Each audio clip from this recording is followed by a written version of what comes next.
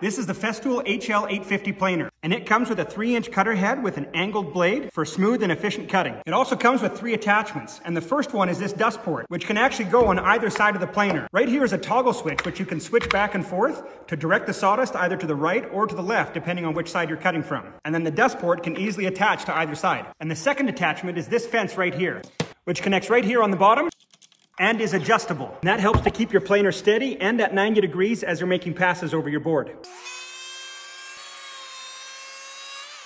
Now the depth of your cut is easily adjusted right up here by first unlocking it using this green lever and then twisting it to the depth you want to cut. And the third attachment is this depth gauge right here, which attaches right into this spot. And that comes in handy when you're trying to cut rabbets or rebates. Now if you look right inside here, you'll see another green button, which when pressed lifts the blade guard, giving you access and clearance to do rebate cuts. And then this guide allows you to set the depth of those rebates. So if I wanted to do a 1.5 inch wide by 1/2 inch deep rebate, I'd set this bottom fence to 1.5 inches. I'd set the depth guide to 1/2 inch, and then I'd use this one here to set the depth of each individual pass. And then I can just keep making passes until I'm at full depth.